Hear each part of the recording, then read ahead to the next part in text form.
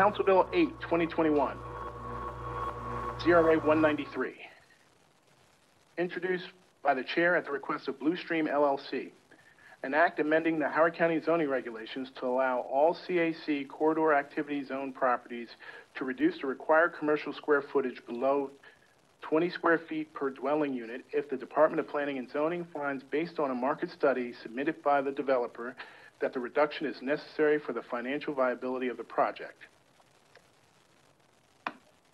Again, this bill expires on the 15th of March, so either you vote to approve or deny, or remove from the table and extend and table again. I move to remove CB8 from the table. Second. Okay. Motion to remove CB 8 2021 from the table has been moved and seconded. Mr. Wimberly, would you please call a vote on that motion? Chair Walsh. No. Dr. Jones. Yes. Ms. Young. No. Ms. Rigney. Yes. And Mr. Youngman. Yes. So, Mr. Wimberly, do I understand that the motion to remove CB 8 2021 from the table fails? No, it passed 3-2. Okay. Passes. So, all right. Let's see where we are. I move to approve CB8. Second. I move to approve amendment number 1 to CB8. Second. Okay. CB8, amendment 1 to CB8 eliminates the scope restriction that limits the requirements to parcels with at least 800 units. It also reduces the fee imposed when the commercial space requirement is reduced. And it also eliminates the requirements for parcels that do not have frontage on US Route 1. Amendment number 1 to CB 8 2021 has been moved and seconded. Is there any discussion? Ms. Young.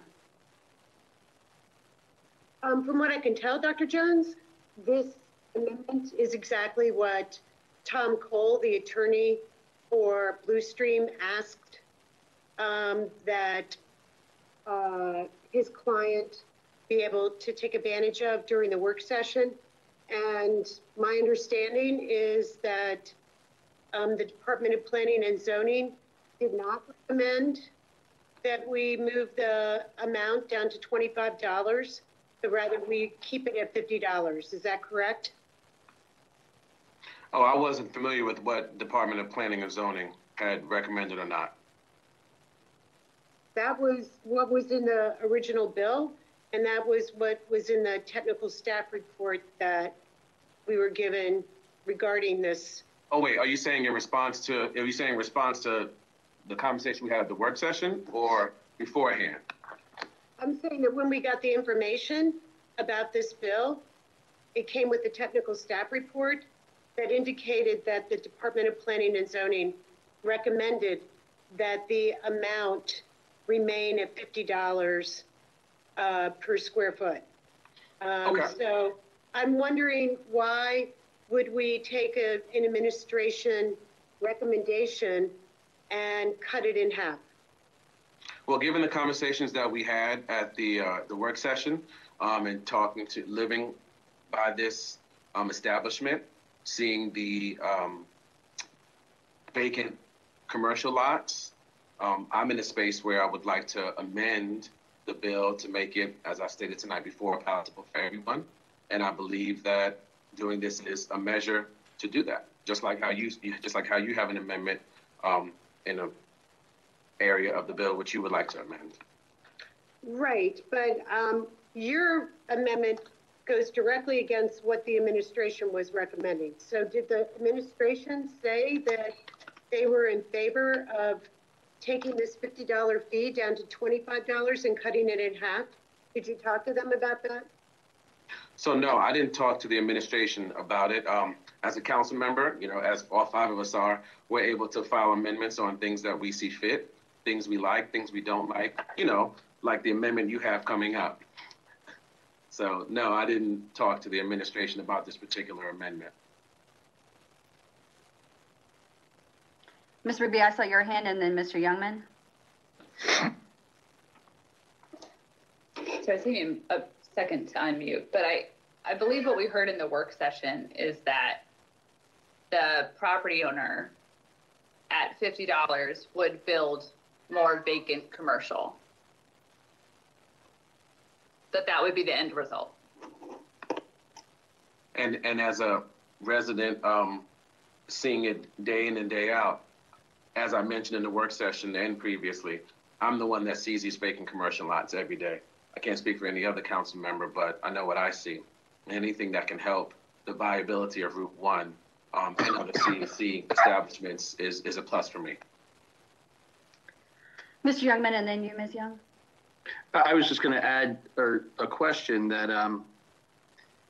did I also hear in the work session that the original ZRA that went to the planning, or that was submitted to the county, was at $25? Yes, I believe it was in the original ZRA. So, It was in the I original guess the ZRA, administration but didn't sponsor it. no, it was not in the technical staff report recommendation. So the administration, like county executive administration, might not have opined on it, but we do know that DPZ raised it to 50. Okay, gotcha. DPZ didn't raise it to 50. DPZ kept it at 50. Oh, right. And then what we heard in the work session is that at that amount, the outcome would be vacant commercial. No, because the amount is not tied to the portion of Dr. Jones's amendment that would allow the developer to completely take away any commercial requirement. So the developer can take away all commercial development that was required on this particular residential apartment building and pay $50 and still not have the empty retail. But this amendment would both take that amount and cut it in half from 50 to 25, and it would take away the need to do any kind of retail or commercial in the apartment buildings. So the two things aren't tied together. You could do one or you could do both. This amendment does both. Mr. Glenning, I know you're on the call. Did you do a fiscal impact analysis of this amendment number 1? Sorry, and just to circle back. I'm sorry, Ms. Rigby. Can we get an answer Yes. from Mr. Glendening first? Yes, I was, we did do one. We provided it to the sponsor. I'll be happy to forward it to you if you like. Yeah, or just tell us what the conclusion of that is. I suspect that means some loss to the county of revenues otherwise collected under what would otherwise be a $50 fee instead of a $25 one.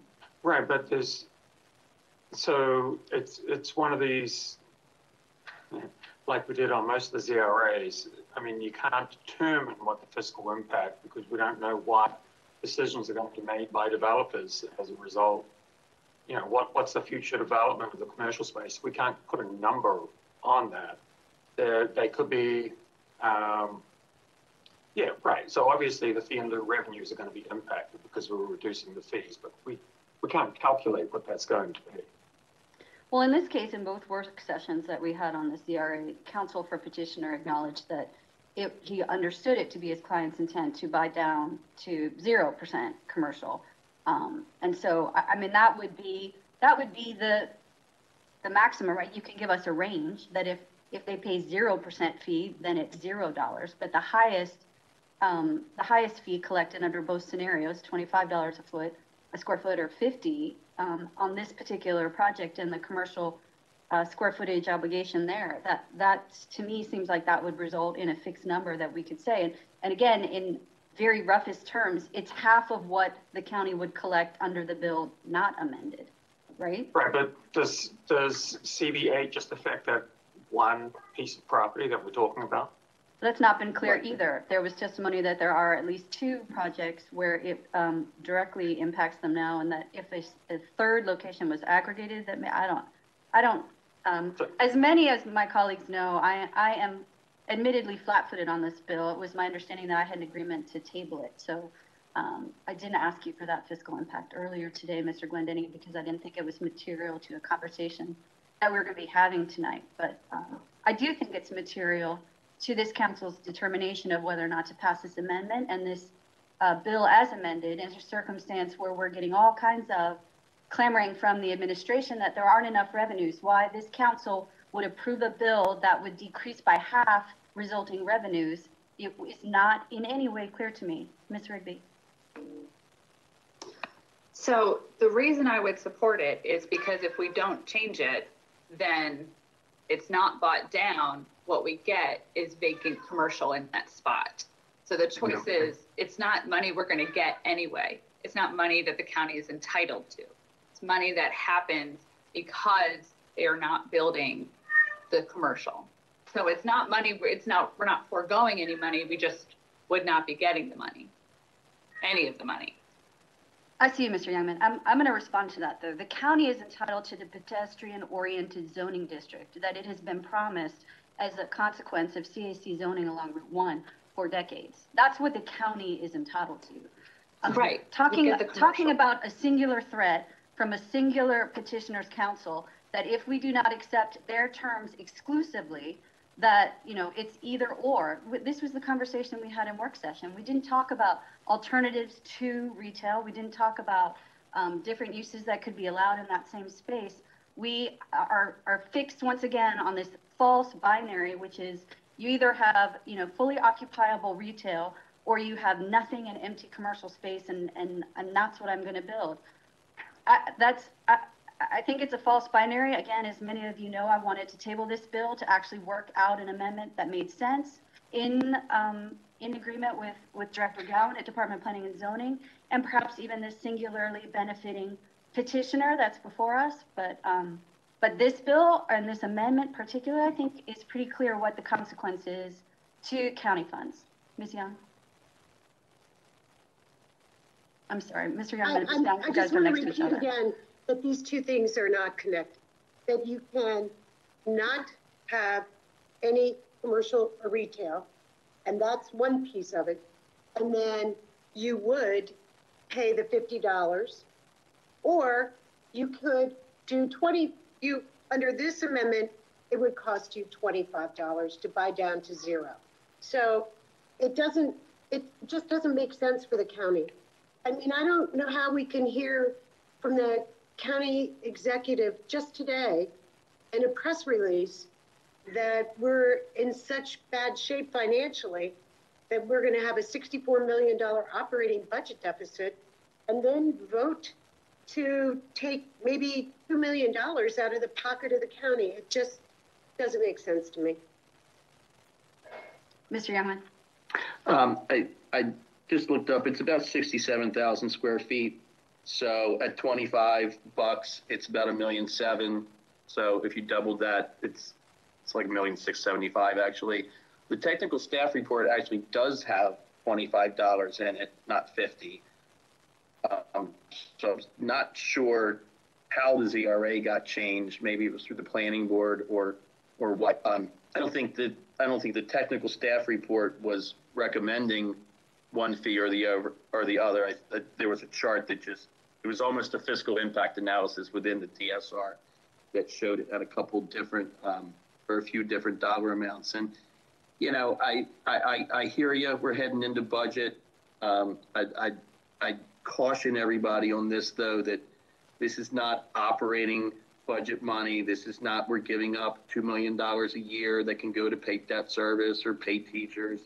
This is money that's going into an EDA fund to help them do some property assemblages, you know, up and down Route 1, where we all have talked for a while about the mistake about rezoning so much commercial property to residential. but commercial needs to be delineated between retail and the commercial we really need, which is industrial, warehouse, the big stuff, not more hair salons and liquor stores.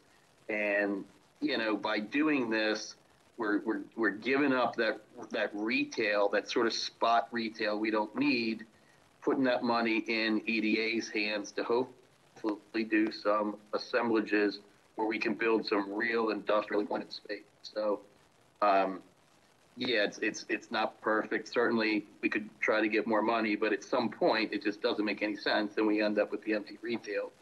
So, whether this is deemed a compromise or however we got here, I don't think it's the role of the legislative branch to be like negotiating with, with a private business. We either thumbs up or thumbs down this one. And, so that's all. Thanks. Dr. Jones? Yeah, that pretty much summed it up. I also did take a glance at the TSR, but yeah, that pretty much summed it up. Mr. Glendinning, did you have something to add? I thought I saw your screen pop on.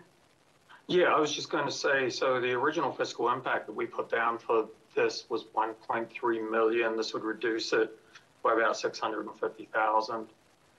The other thing we noted on our fiscal impact that hasn't been mentioned was that it reduces the requirement for parcels, eliminates the scope restriction that limits the requirements to parcels with at least 800 units.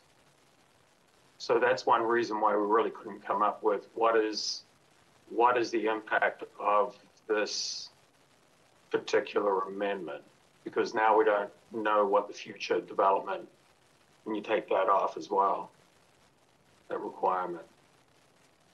Ms. Young? I just want to point out on page 14 of the technical staff report that was submitted to us through DPZ when we received this ZRA, on the second paragraph, it states, while DPZ recommends flexible commercial requirements, we consistently have recommended in lieu fees as a mechanism to maintain the purpose of the CAC district. The petitioner's proposal to reduce this fee is not entirely consistent with the CAC's purpose, since it reduces the obligation of large residential developments to contribute to commercial development on Route 1.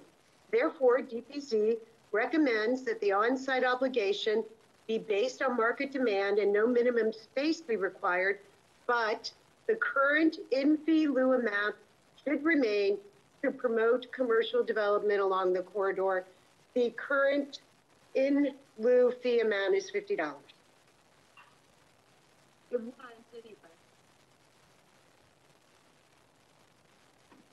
And as I'll just jump in, and as was stated, what we don't want to have is a situation where the commercial spaces that are coming about are not getting filled. As we talked about several times now, the average consumer driving up and down Route 1, again, the only council member who has lived there more recently, you have the parks, Troy Hill Park, go down a little bit further, there's parks all up and down. But when an apartment complex or a development has the small, almost cubicles, if you will, of commercial real estate, they just don't fill up. All up and down Route 1, they're empty, or maybe out of the 8 spaces, 1 or 2 tenants are there. As we heard in the work session, $50 would create more of that. And I don't want my neighbors to see any more of that. I'm sure you wouldn't want your neighbors to see more vacant lots either. Our small business owners are losing money if vacant lots are there, also competing with other parks that are thriving. So then the parks that are thriving down the street are now losing business. And it's just, I just didn't see it feasible to create more vacant lots with that fee in lieu. And that was the impetus of it. Ms. Young? This developer has the right to create 1,345 units, which means that this developer will be making millions and millions of dollars. we have the right as the county to collect a $50 square foot fee to try and improve the area on Route 1, to make it more walkable, to make it a community, to actually try and create community on Route 1, to do all the things that this fee was originally supposed to do. And that is to just throw that aside because the attorney for the developer said to do it. We can't do that. We should be using this money to improve Route 1, to make it a better place for people to live. Sticking apartment buildings right up against a 4-lane highway and not giving people amenities is not what we should be doing on Route 1. We should be providing those amenities. We should be providing that open space. We should be doing all those things. And the people who are building apartment buildings with 1,345 units in it and who will be making millions of dollars as a result should be the ones paying for it. Ms. Ruby, I think your hand was first and then you, Mr. Youngman. If the $50 fee worked and wasn't resulting in people building the vacant commercial that we see, if it worked, then I would not be in favor of reducing it. But what we can see on Route 1 is that it has not worked. And that's why. Mr. Youngman. Thank you, Madam Chair, but I don't have anything. All right, good, because I want to respond to that. There's no evidence before this council that $50 a square feet is the right number. When this was addressed 5 years ago in 2016, it was acknowledged by all that it was an arbitrary sum. It had no basis in anything. So for this council to pretend like 50 or 25 or any other number has anything other than just something pulled out of air is fallacy. Secondly, to suggest that this council doesn't go about on a monthly basis negotiating with developers particular terms specific to their particular for-profit project, also a fallacy. I refer you to last month's vote on the TOD. We amended that so it specifically only applied to that singular property. Okay, that's a negotiation with a developer that this council did within the last 30 days.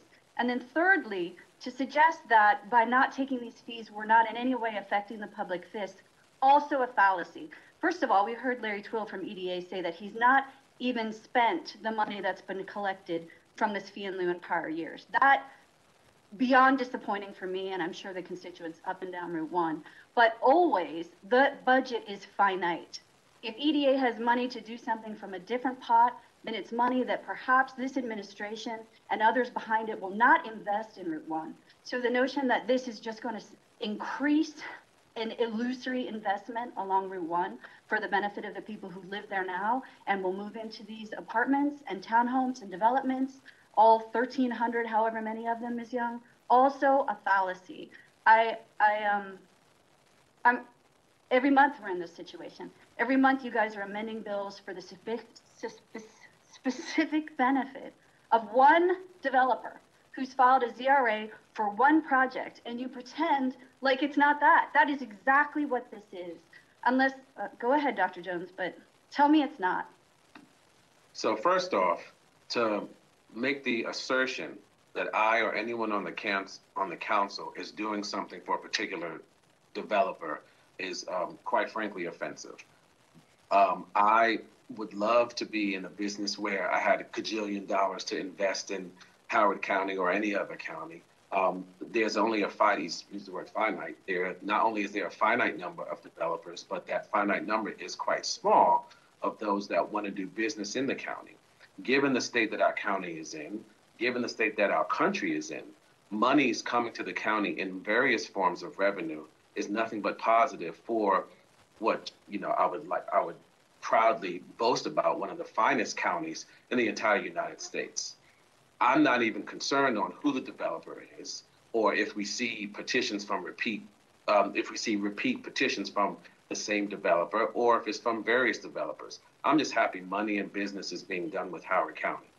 Okay, so we heard from the work session, we've heard different stances. What's going to make this deal work? What's going to make everything work? And we as council members get to file amendments. Developers get to throw money at the county to help the county better. Taxpayers pay taxes to live where we live. It's one of the most amazing places in these United States of America. So to create, to state the assertion that any one of us is doing something for one particular developer is actually the fallacy. I think that this would be better for us not to have vacant commercial, and I'll leave it at that. Any other discussion on amendment number 1 to CB 8, 2021? Mr. Wimberly, would you please call the vote on amendment number 1 to CB 8, 2021? Chair Walsh. No. Dr. Jones. Yes. Ms. Young. No. Ms. Rigby.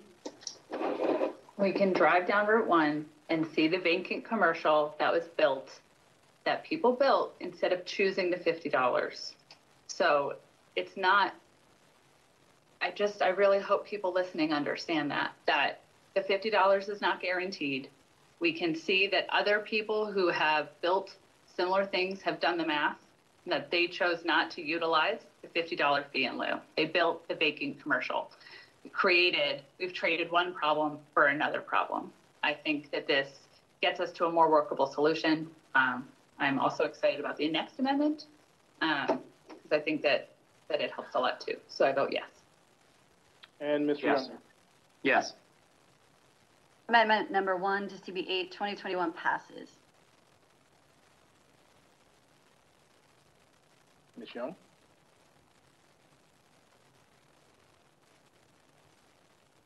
Amendment number 2 to CB 8, 2021. Second. That Ms. Rigby. Yes. So this amendment was an attempt to try to support people in the community. It would, if the fee is paid to reduce the commercial space requirement below the minimum, which since Amendment 1 has passed, it appears that that will be the case.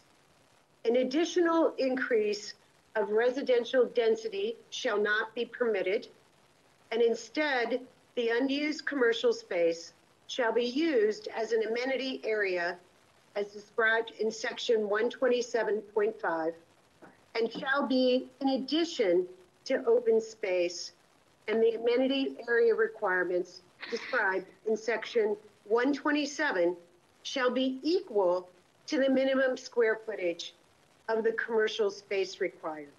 So for example, if the minimum required is 1,345 unit development that will be built by Blue Stream now, I guess that this amendment has passed.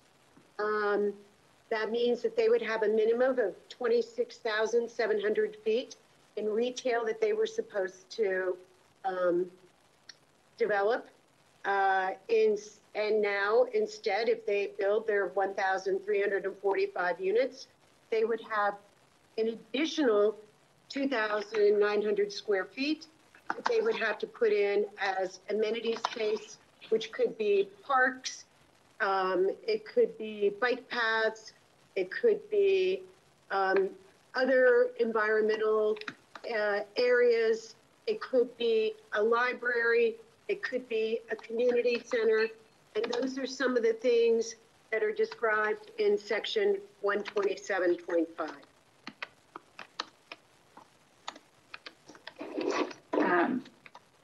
Madam Chair, would you like me to move? Okay. I move amendment 1 to amendment 2. Second. Thank you. This just clarifies a few things on it. It just changes words like space to square footage, and then adds in open space. So it just does open space or amenities instead of just the specific more narrow amenity. And I would just like to offer one small technical change to the amendment, which would be to insert open space or the line 8, which it just continues that open space or amenity piece. So as you know, Ms. Rigby, I don't support this amendment because I don't feel like I feel like it takes away from the simplicity of the amendment that I was introducing, and I'm not sure that what the consequences of this amendment would be, and have not had time to really understand it. So it may or may not be as a result of the substantive changes, but because I'm not sure what the substantive changes are, I appreciate you looking at this, and I appreciate your efforts on this and your support on this amendment, but I just don't feel comfortable supporting this amendment. Mr. Wimberly, I just want to make sure that procedurally we're in the right place. We are at Amendment 1 to Amendment number 2 to CB 8 2021 having been moved and seconded. And we're we are discussing. now in the midst of that discussion. Okay. Exactly. Yep. I would move, I mean, is it possible for me to move now to table CB 8 2021 now? Sure. Okay, I move to table CB 8 Anytime. 2021. Second. Oh, second. I was going to second too. Someone else did. No. Mr. Wimberly, would you please call the vote to table CB 8 2021? Who was the second? I'm sorry. I missed. I think Deb. Mr. Youngman whispered it. Oh, No, I'm sorry. I was saying to myself, Deb, you need to second. it was a hint to Deb. So I was Deb sort of heard coaching that. Deb. So you were Ms. saying, Young you were seconded it. pretending Okay. like you were sitting beside me up on the dais or something. Because I knew what you wanted to do. Right, yes, Okay. second. So I am the real second. Gotcha. All right, Mr. Wimberly, would you please call the vote to table CB 8 2021? Chair Walsh. Yes.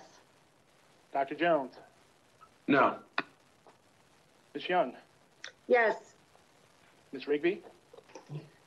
I think we've got to a workable solution, that I'm a no.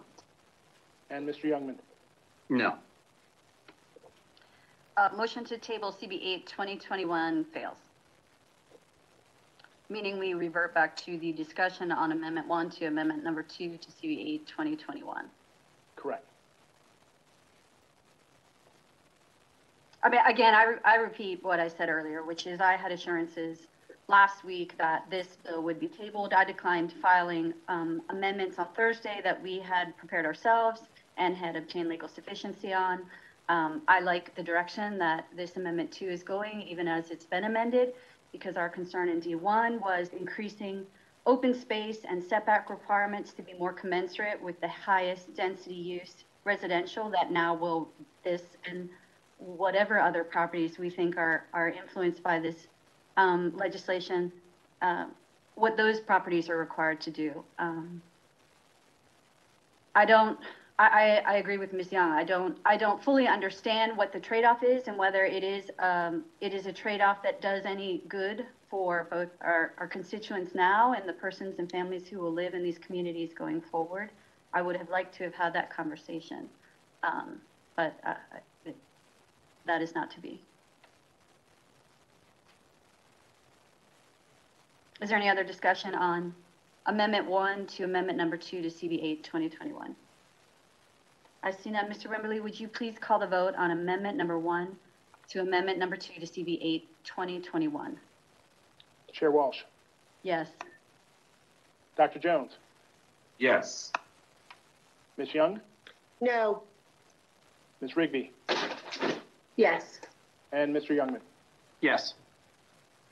Amendment number 1 to Amendment number 2 to CB 8 2021 passes. Amendment number 2 to CB 8 2021 as amended has been moved and seconded. Is there any discussion? Seeing that, Mr. Wimberly, would you please call the vote on CB 8 2021? I'm sorry, did I skip ahead? Amendment 2. Sorry, okay. Mr. Wimberly, would you please call the vote on Amendment number 2 as amended to CB 8 2021? Chair Walsh. Yes. Dr. Jones. Yes. Ms. Young. yes, Ms. Rigby. Yes. And Mr. Youngman. I appreciate Council Member Rigby and Young for this because this was one of my big issues that I wanted to fix, and I'd come up with several overly complicated solutions, and you guys managed to come up with a much simpler, better one. So I vote yes. Amendment number 2, as amended to CB 8, 2021 passes. Motion to approve CB 8, 2021 as amended has been moved and seconded. Is there any discussion?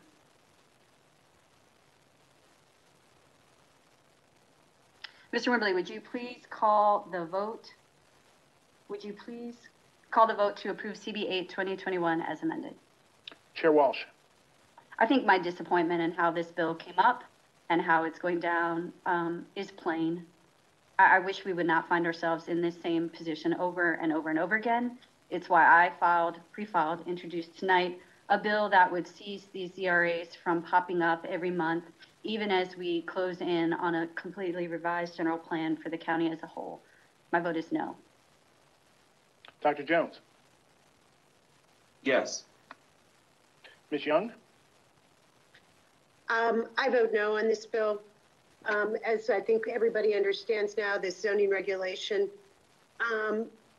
amendment would allow a developer with frontage on Route 1 that is building more than 800 units to reduce the required commercial square footage below the current minimum of 20 square feet per unit to 0. The upshot here is that the developer can build more units and pay, well, no, they can't now with my amendment, thank goodness, and pay the county to do so, but half of what they would have paid before because of this amendment. And the residents of the building or Howard County get nothing in return unless you count more overcrowded roads and schools and looming concrete buildings as a benefit.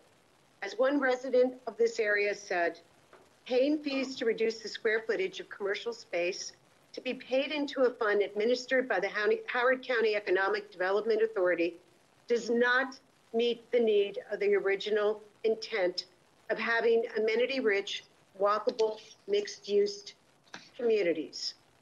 Finally, as I reflect on this bill in particular, it disturbs me that it is so one-sided in favor of developers over the community, although we have improved it with this amendment by giving more community amendments to the people who will be living in this area. This bill was originally written by the developer's attorney and made it through the zoning amendment process with only one change, keeping the fee of $50 per square foot for the reduction of commercial space. And now it will be assessed at $25 per square foot, thanks to amendment number 1. Apparently, there are some who don't want to disappoint a developer in their pursuit of getting the best deal and making sure that in every instance that the person who first and foremost gets what they want in this community is whoever it is that's working with the developer here in Howard County. Zoning regulations are supposed to be about the community.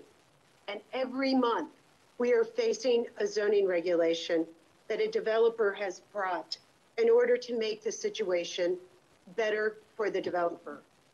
When are we going to be passing or bringing zoning regulations to help the community? I vote no. Ms. Rigby.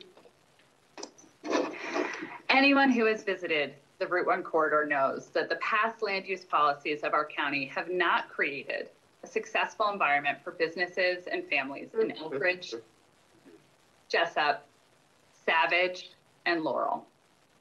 I could spend many hours discussing the failings of our zoning code or the different facets of challenges that Route 1 is facing.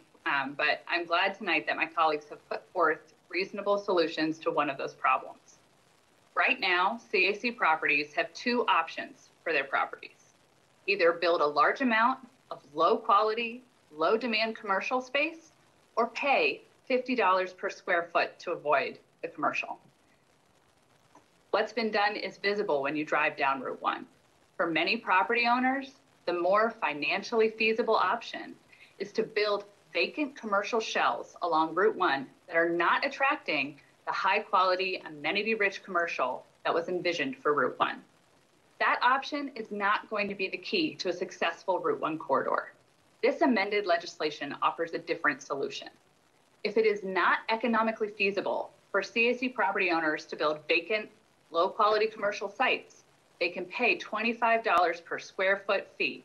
And because it's not theoretical at that point, it'll be actual, that will actually enhance the Route 1 corridor. And they must build the same amount of open space or amenities area on the site of their development. Instead of requiring poor quality, likely vacant commercial, this option provides benefits to the residents and community members of Route 1 through additional open space and amenity areas, such as parks, fields, additional trees.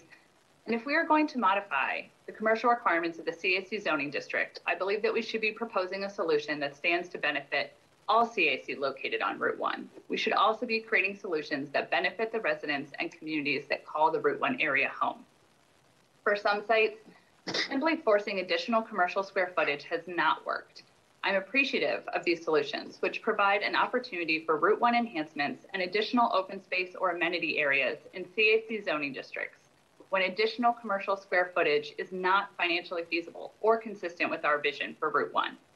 I think this amended proposal charts a positive and solution-oriented path forward for CAC zones along Route 1 in Howard County. I vote yes. And Mr. Youngman.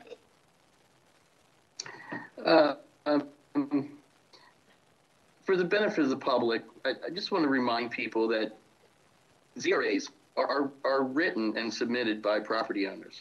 They are a lot of times property specific, or certainly if they're specific to a zoning district or a code, they're of interest to the property owner that submitted them. That's the law. That's the way it works, and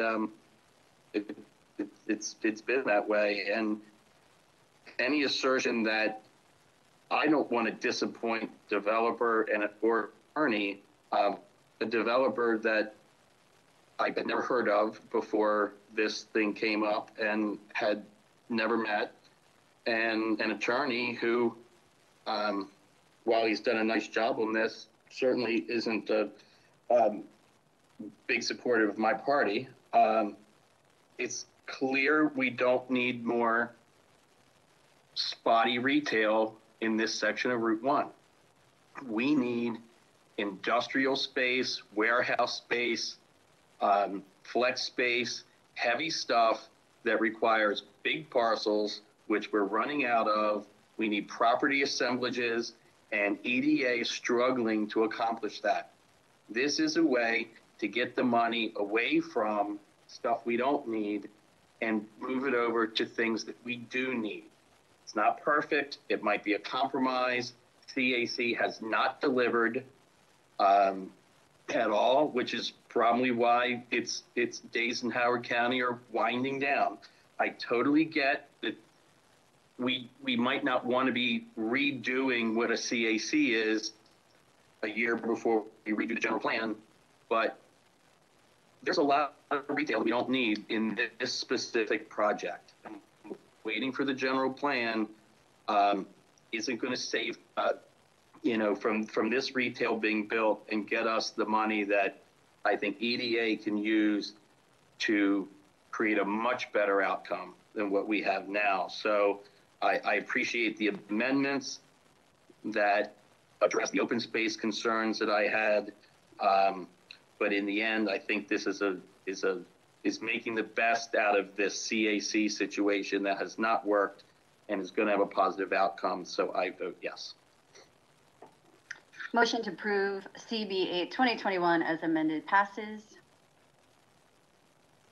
This happily concludes our legislative session. We are adjourned. Thank you all and have a good night.